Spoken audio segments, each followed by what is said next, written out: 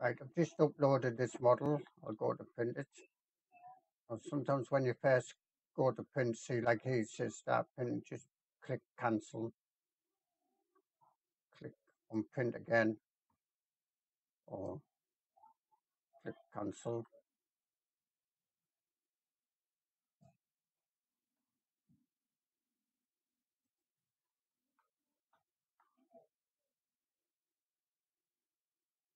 I've just done this.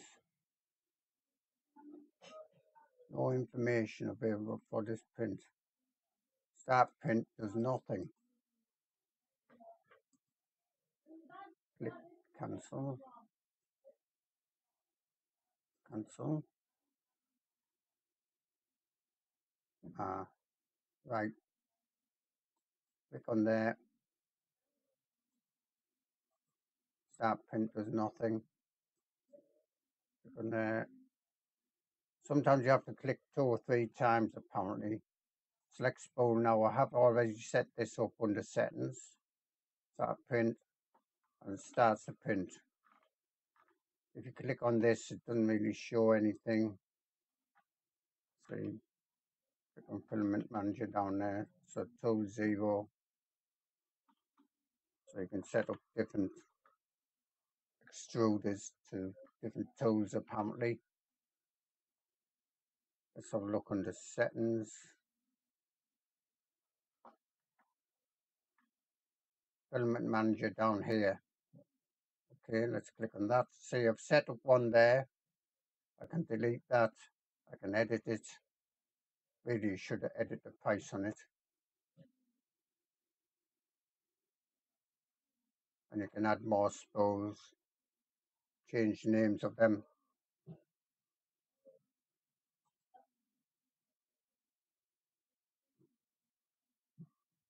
Click OK. Manage profiles. Let me show you that. We can set up a new profile. There's my one already. I'm not going to do this because I've already set one, but that's sort of give you an idea how to set up different spools. Click on there. What does that do?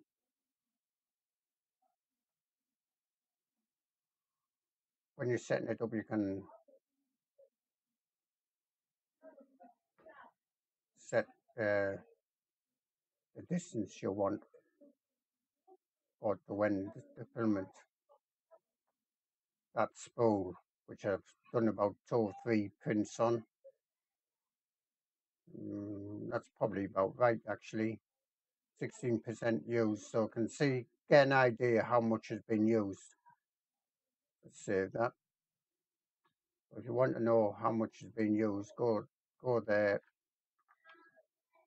go to Filament Manager, and it'll tell you here out of 1,000 grams that is. What does this do? Duplicate, so I can duplicate the spool. Okay, so that's just a basic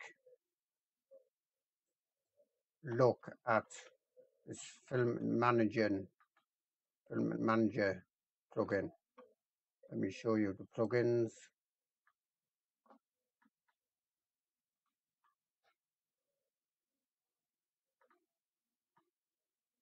Plugin Manager.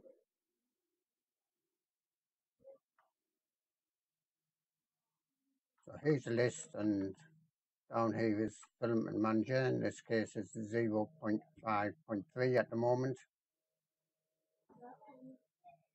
Go to the home page. Now there are other filament sort of odometers, I believe.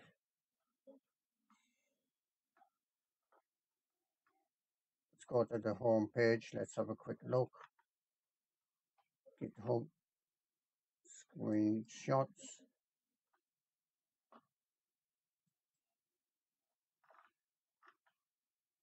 So see, you can set up quite a few spools, different colors, different materials, bender the weights, etc., as I showed you.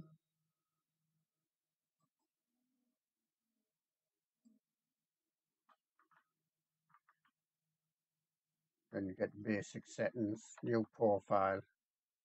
So if you want to add a new profile like ABS or whatever, that's what you would select there, I think. Filament spool settings. This is where it has that profile there, as I showed you earlier. You can give it a name like Blue PLA, Blue ABS, whatever it is. And go sidebar. Don't know about the sidebar.